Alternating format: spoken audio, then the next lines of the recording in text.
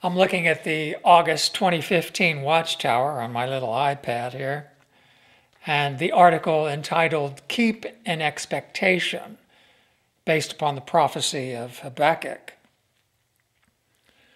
Well, as many as you no doubt know, I've been online for over a decade, really, and my main focus has been to repudiate the Watchtower's 1914 doctrine and everything that's been attached to it. For example, the teaching that the conclusion of the system began in 1914, that the harvest began, that Jehovah's Witnesses are living in the foretold spiritual paradise, speaking the pure language of truth, so on and so on. But there's no getting through to the leadership of the Watchtower because they are committed to 1914. And there's a number of reasons for that, which I won't go into now, but has something to do with a man of lawlessness. And as Paul said, this man of lawlessness will promote a fake parousia. If you read 2 Thessalonians, the second chapter, that was the subject that Paul was talking about when he led into this man of lawlessness. He warned the brothers, not to be quickly shaken from your reason as to this verbal message or an inspired statement, as though from us, a written message. It's interesting. I was reading in online one of Russell's old publications, The Time is at Hand. And I think the preface on it was written posthumously, but it was saying that there had been no one who had done more for the truth, Christianity, than the Apostle Paul. But it said right up there with him, when it's all said and done, Pastor Russell's going to be recognized as one of the foremost. And it's interesting. I mean, they're placing him alongside the Apostle Paul and his writings.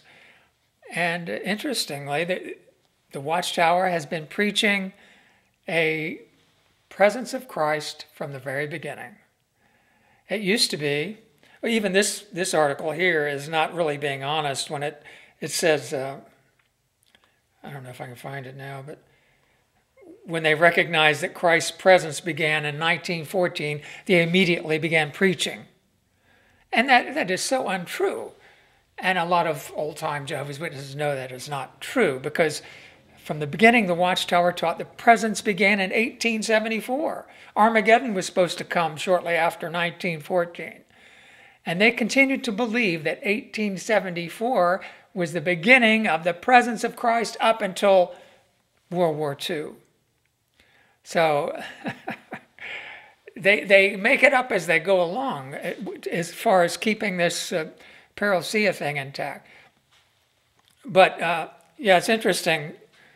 The time is at hand, and that's what Jesus said when his apostles said, "What will be?" Ask him, what will be the sign of your presence?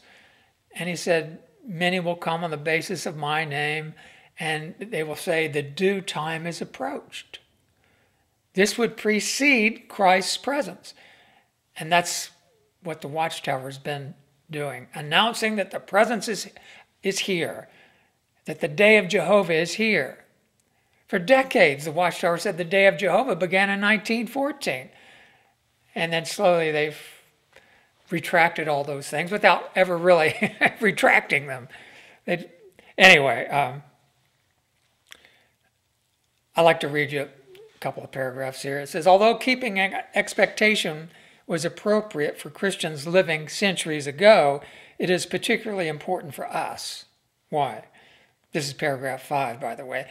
Because we are living during Christ's presence. The sign of his presence has been in evidence since 1914.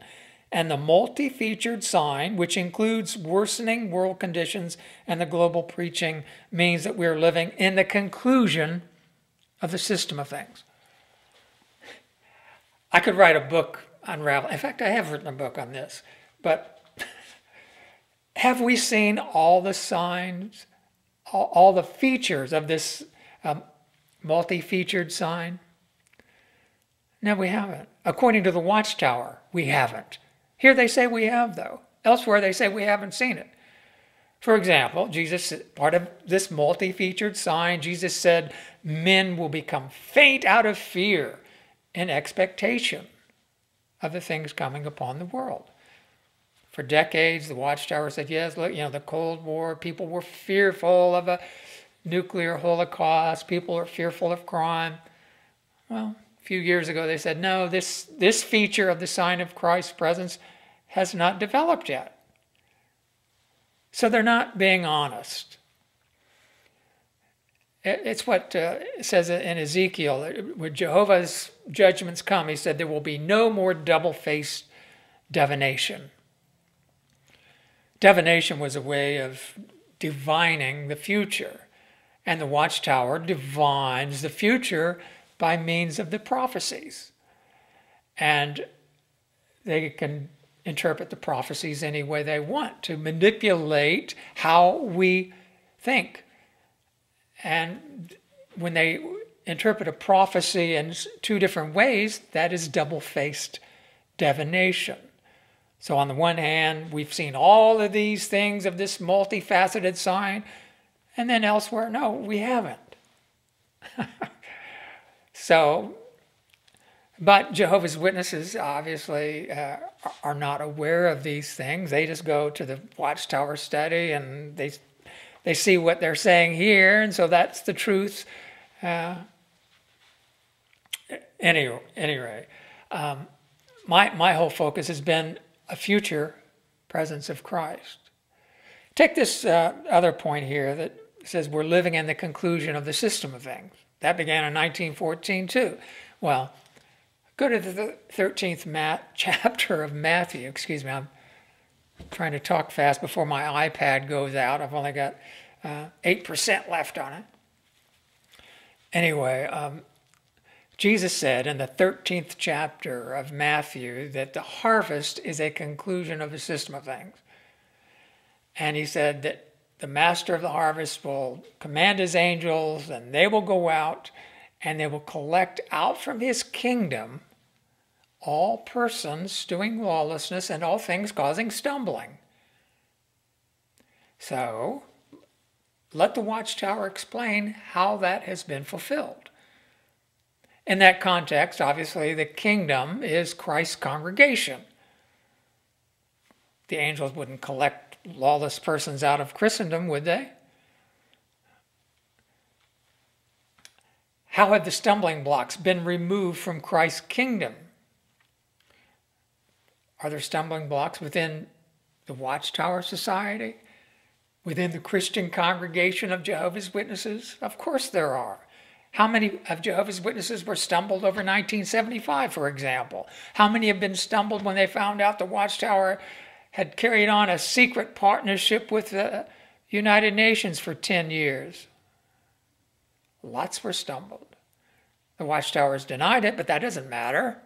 Many were stumbled, and many will be stumbled when this whole parousia thing comes unraveled. As Jesus foretold, many will be stumbled. Have we seen that aspect of the multi-featured sign yet? No. Another example is that Jesus said that you will be led before governors and kings to give them a witness. Has that happened? How many of Jehovah's Witnesses have stood before governors and kings or presidents? He said that children will have their parents put to death, vice versa. How many of Jehovah's Witnesses have been put to death? None that I know of in the United States. Some in obviously Nazi Germany, but that was quite a while ago. Before my iPad runs out, I'd like to read to you. A few weeks ago, I published a so-called Kingdom Bulletin newsletter, Kingdom Bulletin number 9, and I sent it to every member of the governing body via email and some 50 brothers at Bethel. And the thrust of the Kingdom Bulletin was commenting on July 2015 Watchtower article, in which The Watchtower said soon, very soon, we can expect the UN to turn upon false religion and destroy it. And so I was presenting to the brothers, asking for proof. We know the Bible says that the wild beast will turn upon Babylon, but when they say soon, very soon, this will happen, why do they say that? And I presented the instance, if one of Jehovah's Witnesses were to tell someone else this and they asked for proof, what would you say? Could you point to anything that the UN is doing that would indicate that it is preparing to destroy organized religion around the world? And of course, there isn't anything. The Watchtower didn't bother to present anything. But here, it seems that I pressed a nerve. And I know these articles are prepared some months or weeks in advance, but they also have editorial power, and they can make changes because it seems very coincidental that they address this very point. Try to, anyway.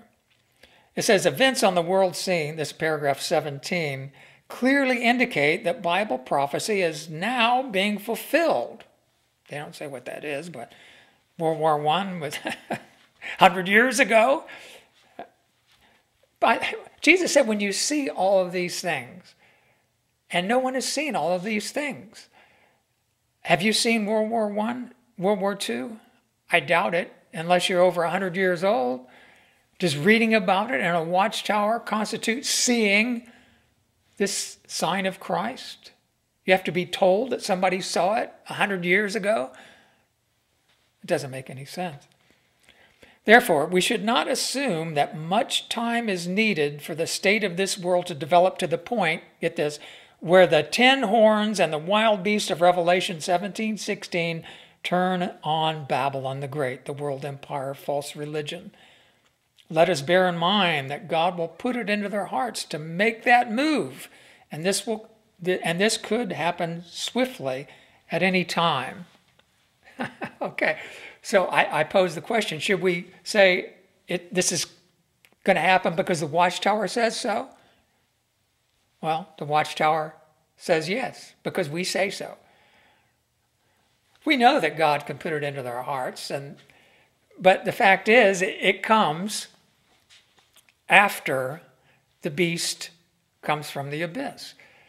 And the Watchtower has totally mutilated this prophecy because, well, for one thing, they say there's 2 different beasts, and they both come from 2 different abysses at 2 separate times.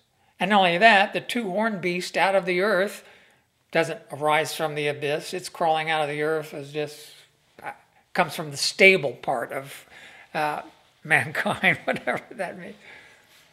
But in that Kingdom Bulletin, I pointed out the fallacy of believing that the Anglo-American duo suffered a fatal head wound during the First World War. It couldn't be. The United States and Britain were on the victorious side of that war. The fatal head wound is imminent. It will mean the collapse of this present political economic system. And from the grave, from the ashes of that collapse will come this 8th king. And that's how we'll know then that the conclusion has begun. And the beast will then go off. The same article mentions we don't know how long the time of the end will be. Well, that's not true. We do know how long it will be. Approximately 1,260 days, 3.5 years, 42 months. Time and half a time, right? But the Watchtower has mutilated all of that, rendered it meaningless by applying it to non-events during the First World War. But again, pointing to the future, the time of the end will commence, and it could commence suddenly. I expect it to, but it will not be the Great Tribulation as the Watchtower. In this same article, and they quote Jesus about staying on the watch. If he comes in the first watch or the second watch of the night, if he appears to be delaying, keep on the watch. Is he coming to destroy Babylon the Great? No. Jesus told us to stay on the watch for his coming and his being present. He's coming as a thief in the night. His parousia will begin when Jesus comes as a thief in the night. He mentioned that in connection with the judging of the slaves of his household, not Babylon the Great. The master of the house is coming in an hour they do not think to be it. In the 12th chapter of Luke, Jesus made that very clear. He said, those that are awake, he said, I will come alongside them and minister to them and make them recline at the table. So his coming alongside them in a special way is his presence. That's what presence means, to come alongside. But his coming alongside them is coming at an hour that they do not think likely. He's coming as a thief in the night to commence his presence. So the Watchtower, I'm sure they're going to keep hammering away at this, but events are going to overtake them. And in the end, they will have to reconcile the fact that they have committed a fraud, really. Jehovah's Witnesses will have to reconcile that fact. And for some, that will be too much. But for those that surmount that final stumbling block, then a new era will open up during the presence. Thanks for watching.